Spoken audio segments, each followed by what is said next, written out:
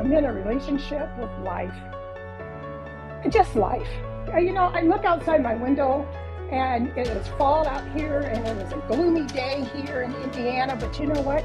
I am in relationship with love and light and peace and joy, because if I'm feeling gloomy, which we all do, we're human, I know, and I can remember this day, and then I'll know that the sunshine's going to come behind it.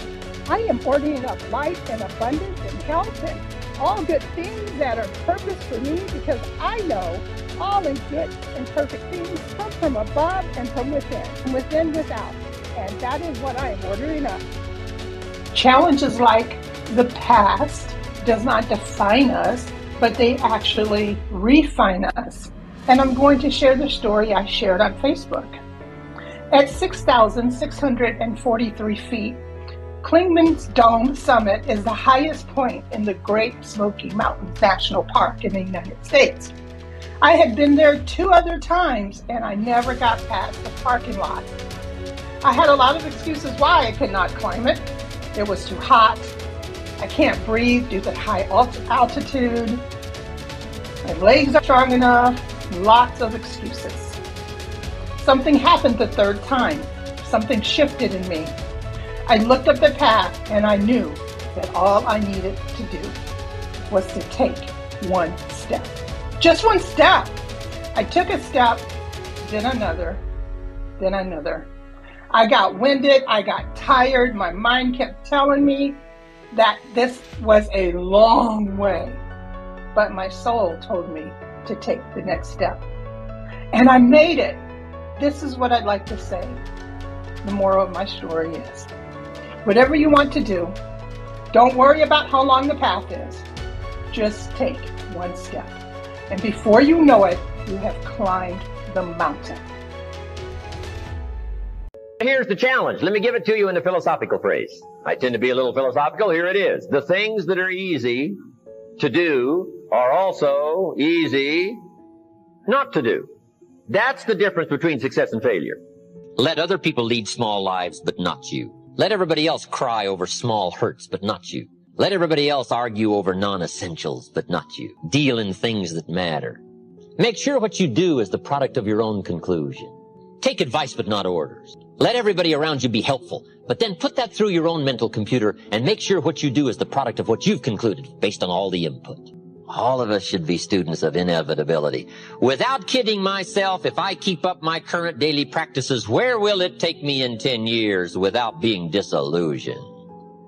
I don't want to just cross my fingers and walk the wrong road. I got to learn to look into the future called inevitable. Human beings can alter the course of their life. Human beings can live one way for 5 years, tear up that script, live a totally different way the next 5 years. The first 6 years of my economic life, I wound up broke. Second 6 years, I wound up rich. Someone says, don't you have to do the second 6 years like you did the first 6 years? And jot this down. No, you don't have to live the second 6 years like the first 6. You can use all the information and all the advice and repairing all of your mistakes and adopting a new and refined philosophy so that the next 6 years can be totally different than the last 6. Now here's the next note to make. 5 years from now, you will arrive. The question is where? This is for mature people now. If you keep up your present disciplines and keep up the present pace that you're on, where will you be in 5 years? Boy, it's easy to say, hey, I haven't really thought about that. So now make this note. In 5 years, here's the probability. You will either arrive at a well-designed destination or an undesigned destination. Well-designed or undesigned. And I promise you, 5 years from now, you really don't want to arrive at an undesigned destination. Because you may very well wind up wearing what you don't want to wear, driving what you don't want to drive, living where you don't want to live, maybe doing what you don't want to do. Simply because you didn't design a better destination. 5 years from now, I wish for you to arrive at a well-designed place. A place of productivity. A place that'll make you feel good about yourself. A place that'll give you honor and respect. A place that'll give you influence to touch other people 5 years from now that you couldn't do today. Where will you be in 5 years? The first thing you start changing is what? Your philosophy. You start changing your mind. You start changing how you think. You start picking up new ideas and information. gather new knowledge, make better decisions about what's valuable. And I'm telling you, if you'll do that, your whole life will change. Your health will change. Your relationship with your family will change. Your ability to cope with challenges and problems will change. I'm telling you, income, promotions, all of it will change. If you will change, it'll all change. If you won't change, it isn't going to change. You can keep your fingers crossed if you want to and hope they'll straighten it out.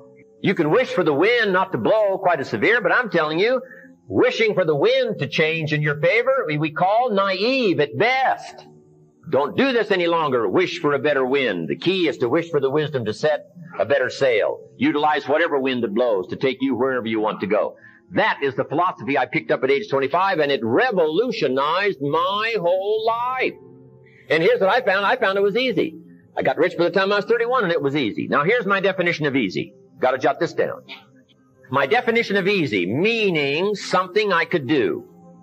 I figure if it's something you can do, it's easy. Now, here's a parenthesis. Parenthesis. I worked hard at it. I found something I could do, which was easy, but I worked hard at it. I got up early and stayed up late, worked hard that 6 years. But what I did was easy, meaning it was something I could do. You say, well, Mr. Rohn, if it was so easy, how come everybody else around you during that 6 years, how come they didn't get rich? Here's why. It's easy not to. How else would you describe it? That's it. You say, no. For all of the rest of them, it was hard for them and it was easy for you. That's not true. You couldn't debate me on that in front of this intelligent audience. But here's the challenge. Let me give it to you in a philosophical phrase. I tend to be a little philosophical. Here it is. The things that are easy to do are also easy not to do. That's the difference between success and failure. So you've got the choice here today of one of two easies. Easy to or what? Easy not to. I can give you in one sentence how I got rich by the time I was 31. Here it is in one sentence. I did not neglect to do the easy things I could do every day for 6 years. Underline. I did not neglect. That's the key. I found something easy I could do that led to fortune, and I did not neglect to do it. Major reason for not having everything you want in America. Major reason for not having more of what you want in America. More health, more money, more power, more influence, more everything. Major reason why you don't get it. Simple answer. Neglect. Neglect. And here's the problem with neglect. It starts as an infection. And if you don't take care of it, it becomes a disease. And here's what else is the problem. One neglect leads to another. Neglect to do wise things with your money, you'll probably neglect to do wise things with your time. Neglect to do wise things with your time, you'll probably neglect to do wise things with your business. One leads to another, leads to another. Pretty soon, neglect has you by the throat, emptying your purse, emptying your heart, emptying all of your chances for equities and power and all the good things. Neglect. What if you should be walking around the block every day for your good health and you don't? I'm telling you, you're on the wrong track. You should do it, you could do it, you don't do it. That's called formula for disaster. All you've got to do is let that and a few other things accumulate for 6 years, and now you're driving what you don't want to drive, wearing what you don't want to wear, living where you don't want to live, doing what you don't want to do, maybe having become what you really didn't want to become. I'm telling you, that's it. Just neglect along, drift along, and it's got you by the throat. It'll take all your values, leave you with just a little bit of dust in a summer wind, and it'll soon be gone. I hope I said that well. That's it. It's where I found myself at age 25 until my teacher came along and said, Mr. Rohn, up till now you've messed up. Let's see if we can't clean that up, change it all. I did. Changed my life. Not just the money, all the rest of the values that came pouring in. When I understood that it was me. It was me. We intend to when the idea strikes us. We intend to when the emotion is high. But now if you don't translate that into action fairly soon, now the intent starts to diminish. And a month from now it's cold. A year from now, can't be found. So act. Set up a discipline when the emotions are high and the idea is strong and clear and powerful. That's the time to set up the discipline. Somebody talks about good health and you're stirred. Right. You need to get a book on nutrition. Get the book before the idea passes and before the emotion gets cold. Go for the book. Start the library. Start the process. Fall on the floor. Do some push-ups. Action. Got to take action. Otherwise, the wisdom is wasted. Otherwise, the emotion soon passes. Unless you put it into a disciplined activity. Capture it. Disciplines is called how to capture the emotion and how to capture the wisdom and translate it into equity. Now, here's what's important about discipline. All disciplines affect each other. In fact, here's a good philosophical phrase. Everything affects everything else. Nothing stands alone. Don't be naive in saying, well, this doesn't matter. I'm telling you, everything matters. There are some things that matter more than others, but there isn't anything that doesn't matter. We all pity the man who says, well, this is the only place I let down. Not true. Key to take home. Every letdown affects the rest of your performance. Every letdown affects the rest. This is part of the educational process on personal development.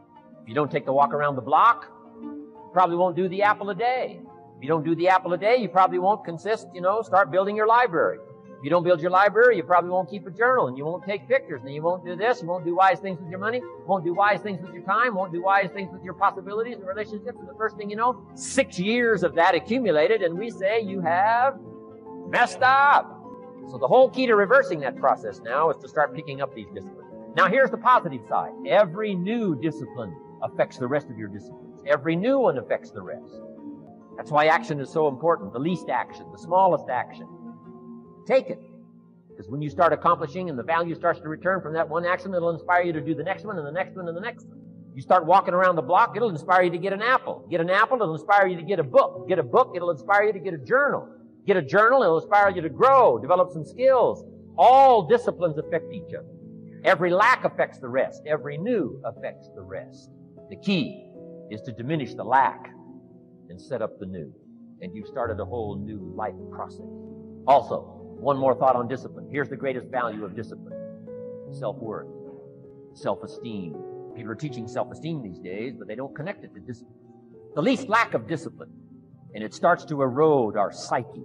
One of the greatest temptations is to just ease up a little bit. The slightest lack of doing your best starts to erode the psyche. Instead of doing your best, doing just a little less than your best. Sure enough. You say, well, it's just going to affect my sales. No, it's going to affect your consciousness. It's going to affect your philosophy. Now you've begun in the slightest way to affect your own philosophy. Here's the problem with the least neglect. Neglect starts as an infection. And if you don't take care of it, it becomes a disease. One neglect leads to another. And the worst of all, when neglect starts, it diminishes our self-worth, our self-confidence.